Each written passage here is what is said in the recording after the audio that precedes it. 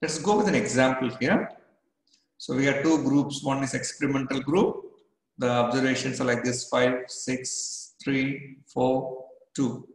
So 5 members are there. These are all the observations in experimental group. Similarly, we have control group. Their data are 7, 8, 5, 6, and 4. Now we want to find out, is there any difference between these two groups or not? So as soon as this kind of question is asked, as usual, first write the formula. T is equal to x1 bar minus x2 bar divided by SD into square root of 1 by n1 plus 1 by n2. So as per the formula, what we require first is x1 bar. So we have x1 here. Now we have to find out x1 bar. So the formula for x1 bar is sum of x1 by n1.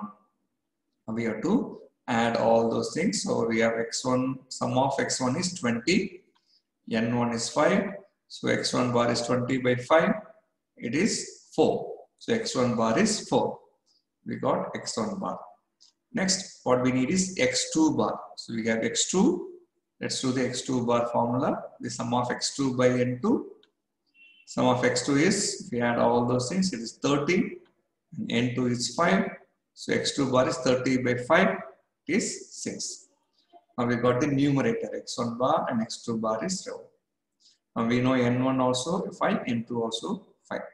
Next we have to find out the SD, standard deviation of the difference. The formula is, as we know, sum of x1 square minus sum of x1 whole square by n1 plus sum of x2 square minus sum of x2 the whole square by n2 whole divided by n1 plus n2 minus 2. So this is the formula. What we need first one is sum of x1 square. So what we have here is x1. Next what we have to do is we have to square this. So first one is x1 square. So 5 square is 25, 3, the next 6 square is 36, 9, 16 and 4. Next is sum of x1 square. x1 square is ready, then sum of x1 square is 90. We got it. And already we know sum of x1. So this is sum of x1, already we know it is 20. Then n1, already we know it is 5. This part is 4. Next one is this part, sum of x2 square. Now x2 we have here, we have to find out x2 square. Next column is x2 square. So 7 square 49, 64, 25, 36 and 16. What we need is sum of x2 square. So just we have to add all those things. It is 190. Then already we know sum of x2. So this is x2. Sum of x2 already we know it is 30. And n2 also we know it is 5. Now substitute all the values in the formula.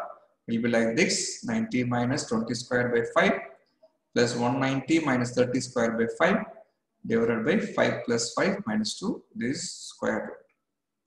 So it's going to be square root of 90 minus 400 by 5 plus 190 minus 900 by 5 divided by 10 minus 2. The square root of 90 minus 20 plus 190 minus 40 by 8. So we'll get SD as 4.031. This is standard deviation of difference is 4.031. So now we know x1 bar we know, x2 bar we know, and SD also. Now use it in the t-test formula. So this is the t-test formula. So that is 4 minus 6 divided by 4.031 multiplied by square root of 1 by 5 plus 1 by 5. So it's going to be t is equal to 0.785. So this t is nothing but the calculated t value. And what we have is calculated t value. So according to hypothesis testing steps, next one is we have to find out the table value. To find out table value, we need two parameters. One is level of significance. This already we fixed 0.05. Next, DF, degrees of freedom for independent t-test. The formula is n1 plus n2 minus 2. In this case, 5 plus 5 minus 2. So DF is 8. So we have the two data, DF 8, level of significance 0.05. With these two available data, we'll find out the table value. So this is the table for t-test, t-test table. So you can see the first column here is DF. This is DF. So in this case, DF is 8. So here DF is 8. So this row we have to check. Now if you see the top first row here is one tail and two tail test probability values. So this we'll take two tails test and we fix level of significance 0.05. So 0.05 is here. So corresponding value to this is 2.306. Corresponding to this is 2.306. Now this is the table value. So calculated value is 0.785. Table value is 2.306. Now we have to conclude. So as per the rule, the calculated value T 0.785 is less than the table value 2.306. We have to accept the null hypothesis, saying that there is no difference between experimental and control group.